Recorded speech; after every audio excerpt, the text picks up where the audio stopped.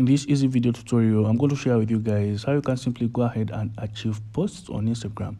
So guys, if you'd like to achieve reels or posts on Instagram, simply head into your Instagram account right here on my profile page. Let's first say you would like to achieve this post right here. It's a reel. So guys, as you can see just right there, you'll have to tap onto it and then tap on the three dots on your upper right corner, and then you'll find the option of achieve right here.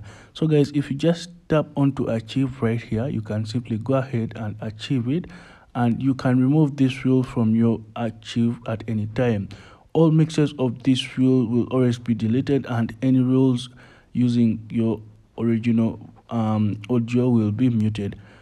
If you restore your reel, these will be restored. So that's what Instagram tells us, and that's how easy it is. You can always go ahead and achieve, and you can as well go ahead and achieve.